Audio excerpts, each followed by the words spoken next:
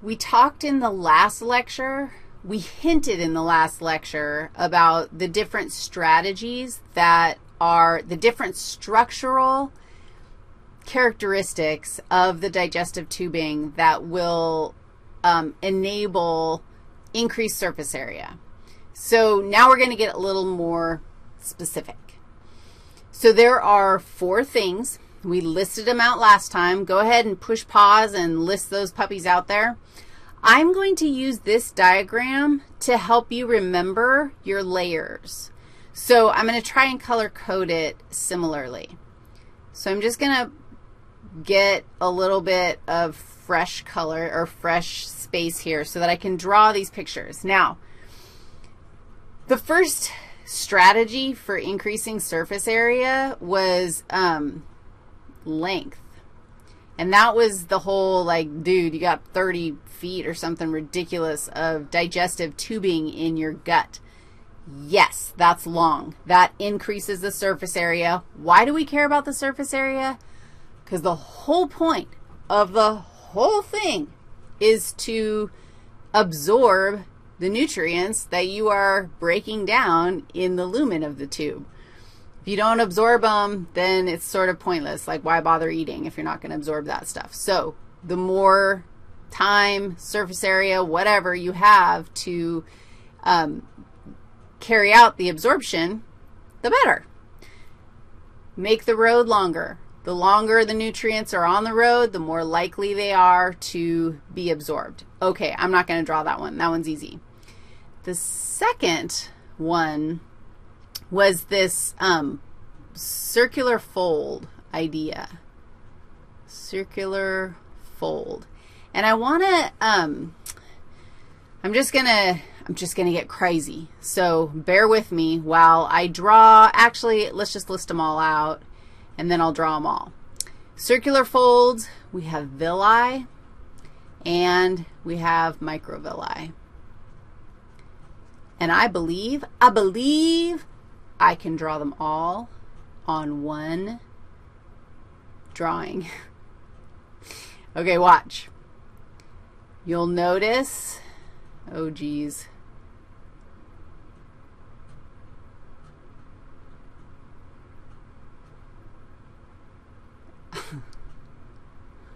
I mean, it looks super awesome. I mean, look at that thing. What? Okay, this is my epithelial layer, okay? Now, I'm going to draw it all, even though I drew like 5 billion of these things. This is like a cross-section, kind of like what I just drew, except now I'm drawing the texture. Consider this a textured lecture. That looks very textured. Okay, epithelial tissue. I'm not going to draw on my basement membrane. However, I am, okay, going to change the color of, what layer was that? Do you remember? That was the lamina propria. I'm going to change the color of the lamina propria because I want to make sure that you are cool that the lamina propria is green.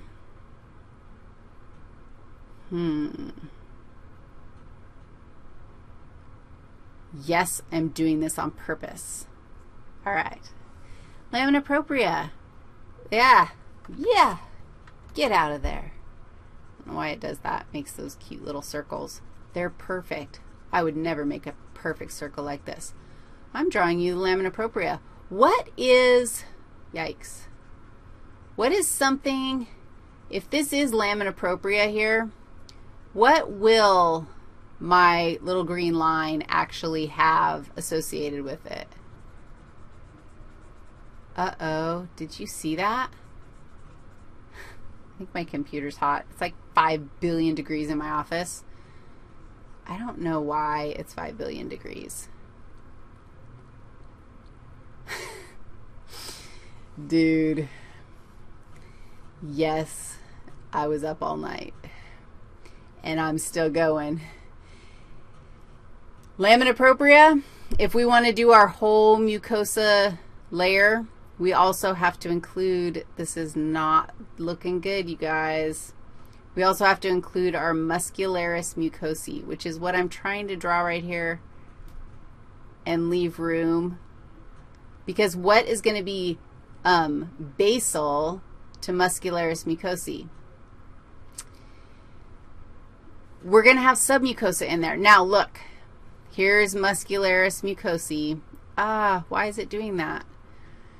And now I'm putting in this color for submucosa. Now, I'm about to blow your mind. Look, what is going up here? What? It's submucosa. Submucosa is going all over the place. Yes?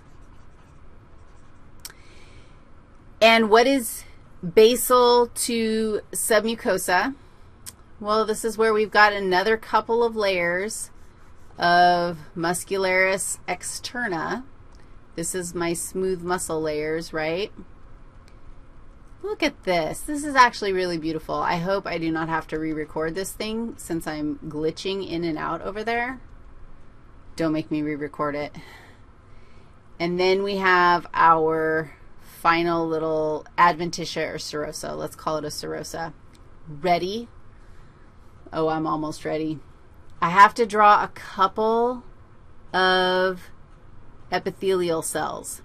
Each one of these is an epithelial cell, okay, with its own nucleus, right?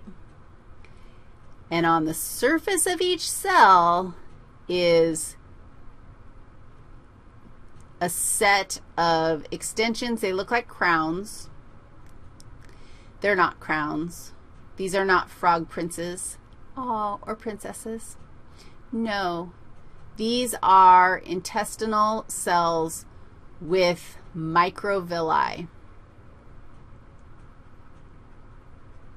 Microvilli are these little extensions of cell membrane and cytoplasm found on individual cells. Every single one of these cells is covered in microvilli on the luminal edge. That increases surface area. In addition to that, in addition to the microvilli, each one of these lamina propria filled extensions, each one of them is a villus. So here's one villus, here's two villus. Here's one villus, here's two villi. And the villi are made up of cells that have microvilli. What's this third thing? This third thing that does not have, it does have microvilli, it does have villi. This is my circular fold.